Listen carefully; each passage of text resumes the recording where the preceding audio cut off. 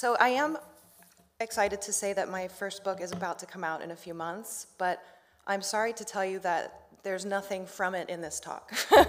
So what you're going to hear today is the early stages of this newer project, and it's the case studies that I think will structure what I would like to be the first chapter. But the connective tissue hasn't been fully woven, and I'm really interested in your ideas. So in the spring of 2023, Samsung was accused of lying to consumers about how its smartphones could photograph the moon. The Galaxy S21 and S23 had been marketed as worth the cost, $1,200 US for the S23, due to significant camera advances. Advertisements boasted amazing astrophotographs to demonstrate what Samsung called its 100 times space zoom, which uses computational techniques to go far beyond the optical capacities of the tiny lenses on a smartphone, and showed off a camera feature called Ultra Moon Mode. To use Moon Mode, you would just open the camera app and point toward the moon and pinch and zoom to bring its on-screen image closer. Object recognition algorithms would identify this was the moon, and then computer vision processes would automate adjustments to optimize the image. The results were remarkable. These two images were made on the same night, right next to one another, one with moon mode and one with an iPhone 12, and you can see how poorly the moon shows up on the pretty good iPhone 12 camera. But the moon images seemed too good to be true in moon mode. Bloggers began to post and scrutinize them, trying to understand how handheld snapshots made with tiny smartphones could turn out better than long exposure images taken with high resolution DSLR cameras equipped with tripods and telephoto lenses. Skeptics designed experiments to test and fool moon mode, like would it paste craters onto this ping pong ball? It didn't. But accusations built that instead of simply zooming in, moon mode must be using AI to overlay or composite from pre-recorded imagery, filling in details that could not have actually been captured. These suspicions about moon mode recirculate, of course, long-standing anxieties about how a photograph could serve as proxy for or improve upon an eyewitness view. Bringing the moon impossibly close through techniques of computational photography resonates with ways photography had seemed to deliver marvels when it was a much newer medium, revealing ghosts and fairies through forms of double exposure and compound printing that were soon decried as deception. Accusations about overlays even more directly recall how photographers like Edward Muybridge, long before AI or even Photoshop, might mix multiple negatives to transpose the fluffier clouds or the fuller moon from one landscape's sky to another. But the suspicions about moon mode also restage a more specific challenge in trying to picture the moon. Within view, but out of reach, the moon is a special case for our symposium's topic of seeing at a distance. It's near enough to see with the naked eye from anywhere on Earth, which makes it seem much closer than much nearer things. Like tonight, we could all go out and see the moon, but try seeing California, or Spain, or Italy, or any place that's just much closer than the moon. You're not gonna see it. So the moon has this intimate distance, and it impacts our life on Earth in material ways, reflecting light and pulling tides. But it's also strictly beyond the limits of our human world and our embodied grasp, where Earth's atmosphere and gravity give way. It's a tipping point into the cosmos, as Galileo showed. It orbits us as we orbit the sun, as our solar system spins in the Milky Way, which swirls among other galaxies in a cosmos beyond our conception. So trying to see the moon comes up against limits that are more than technological, and no level of zoom could resolve them. But changing visual technologies continually renegotiate how those limits appear. They test aims and assumptions about how to see what remains out of reach by way of its image.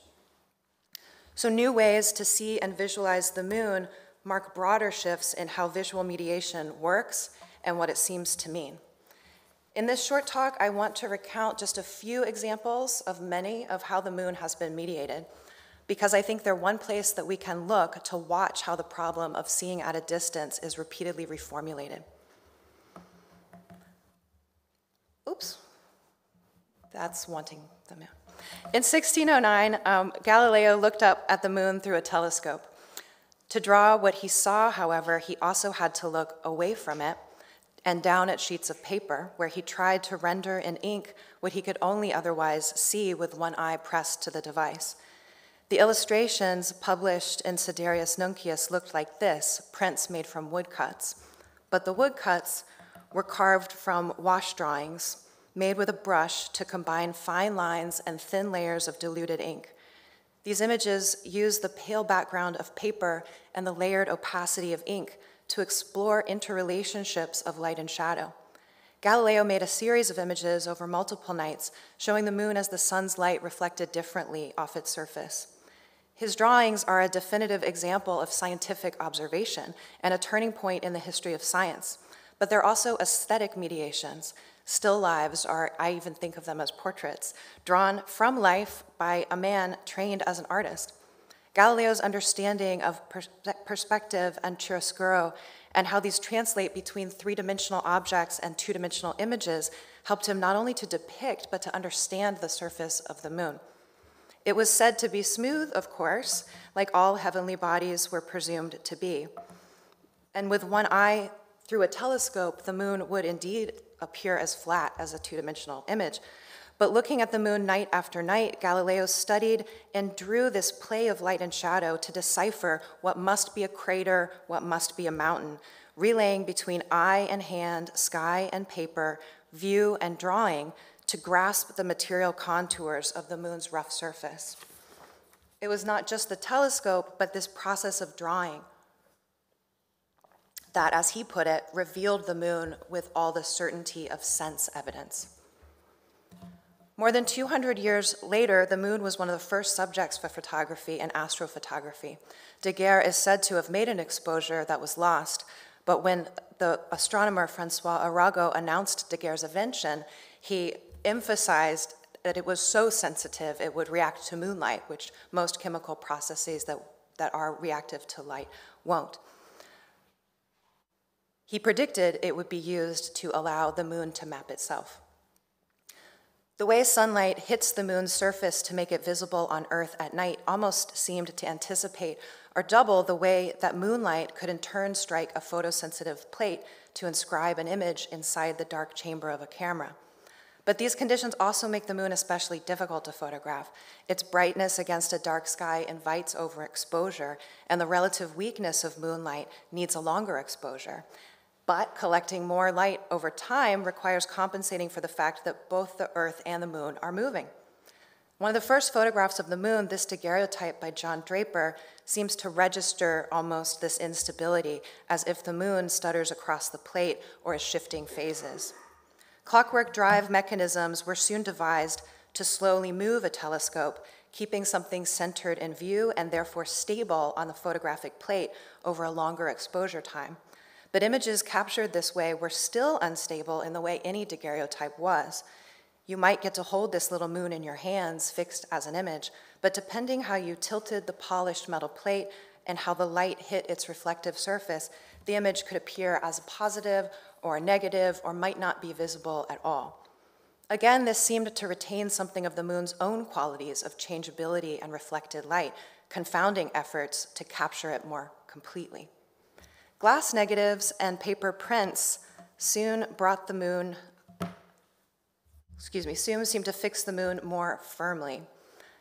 And one astronomer in particular devised a unique way for photographs to bring it more viscerally within reach. In the late 1850s and early 1860s, Warren de la Rue came up with a strategy to create stereoscopic views of the moon. This paired images showing the moon from different perspectives so that when viewed through a stereoscope, it would appear with an effect of three-dimensional depth. This was difficult to do because the same side of the moon is always turned to the Earth, even as they both rotate. And there's nowhere far enough to get on Earth to see a different perspective of the moon. It's so far away. So the moon does tilt and wobble a bit over the year, which is called its libration.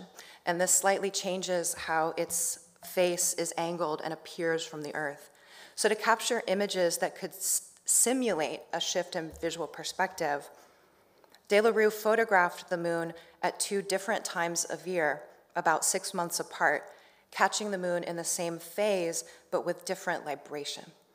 He made a series of stereo views this way, first as glass positives, which were then rephotographed and distributed as paper stereographs.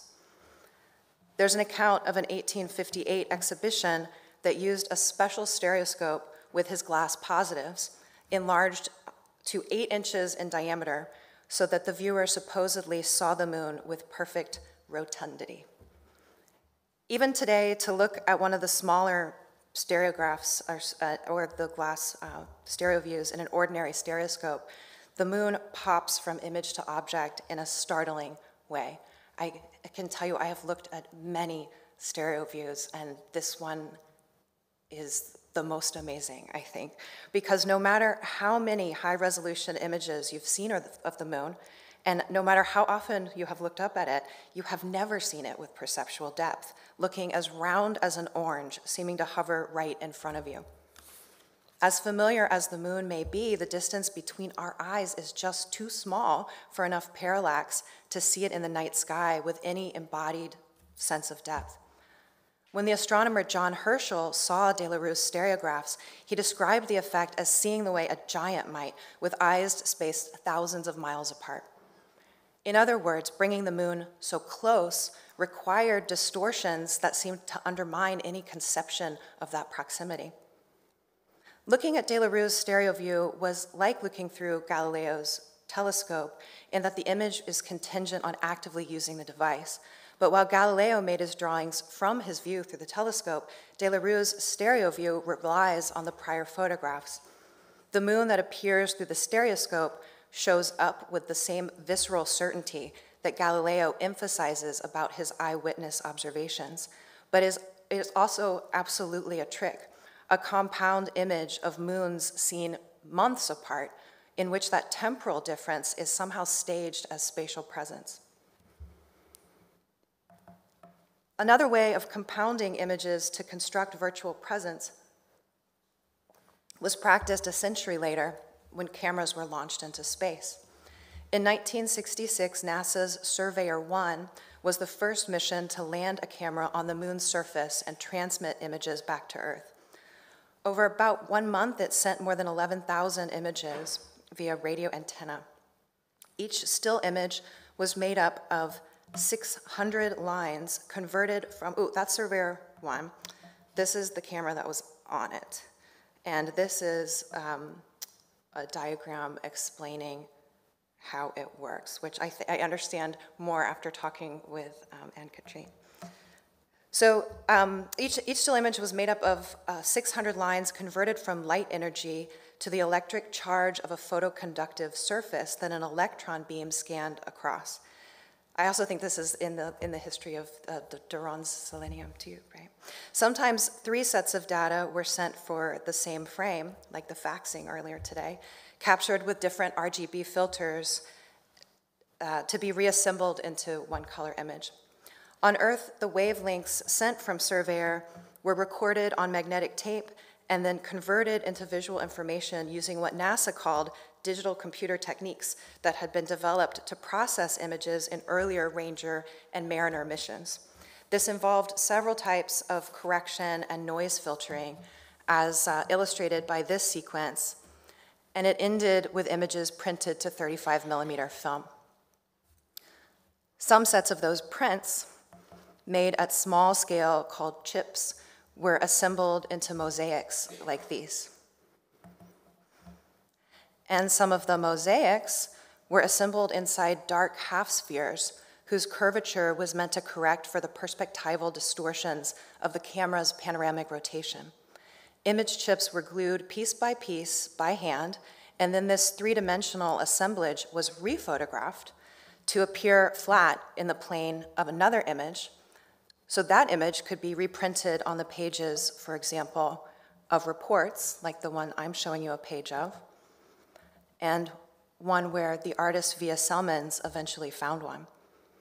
Here you can see how Selmans used masking tape to physically reframe part of the image on the flat page of the printed report. It's frames within lines, and it's so many layers. So over many months between 1971 and 72, she made this drawing, Moon Surface Surveyor 1. You can see how she retained the distinction between image chips in the mosaic, even as her pencil marks shared a single surface. Her image is larger than the one found in the report, which had shrunk the chips already, right? And it looks more overexposed than the chips seen in the other prints. So it's as if her rendering is a photographic enlargement or re-exposure. Like Galileo, who drew what he saw through the telescope, Selmans also was transposing an already mediated view onto paper through her own act of seeing and drawing. And like looking at one of De La Rue's stereographs, her effort seems to fuse images that also remain discrete, creating a different register of visibility through and at the scale of embodied perception. Like Galileo worked with ink wash to explore how relationships of light and shadow conveyed the moon's contours, Selmans' layers of graphite resonate with the texture of the moon's surface that Surveyor 1 was sent in particular to study in preparation for Apollo's manned landing.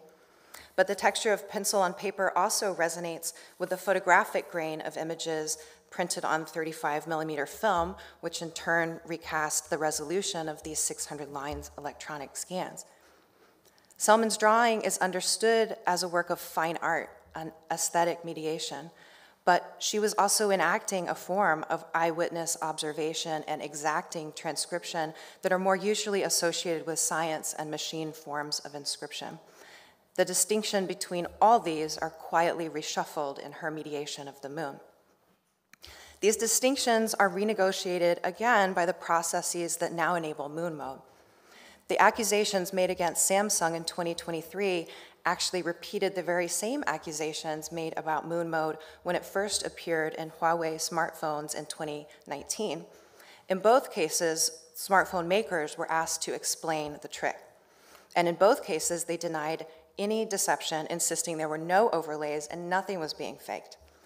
Since last spring, Samsung has published diagrams and descriptions about how moon mode works, fending off this bad press. And these serve as a more general primer about how AI powers computational photography. It seems that Samsung and Huawei both purchased the code for moon mode from the third-party company Arcsoft, who trained a machine learning model on photographs of the moon. So the whole history of mediating the moon becomes the archive for training a computer vision algorithm to predict what an image of the moon should look like.